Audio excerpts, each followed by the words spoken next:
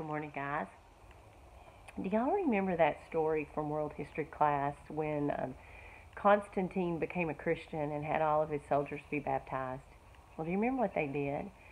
They went into the water and were immersed, except for they would hold the hand that they, with the sword that they used to kill people, out of the water.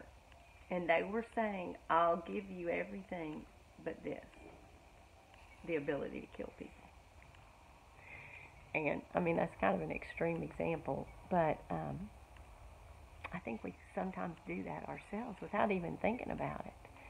Sometimes there's that, like, subconscious, that one sin we hold on to, or that one part of our personality that is, we're just not really willing to surrender that.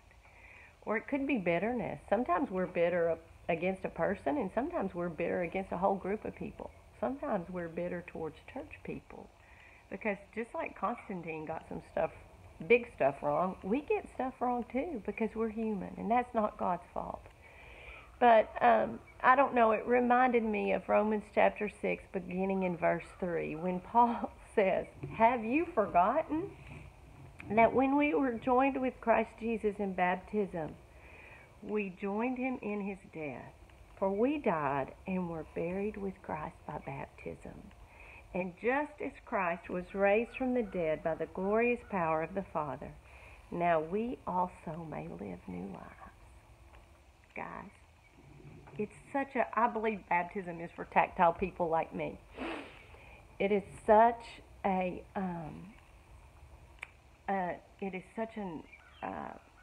a beautiful picture of dying to yourself, of dying to your whole self, and being raised to walk a new life.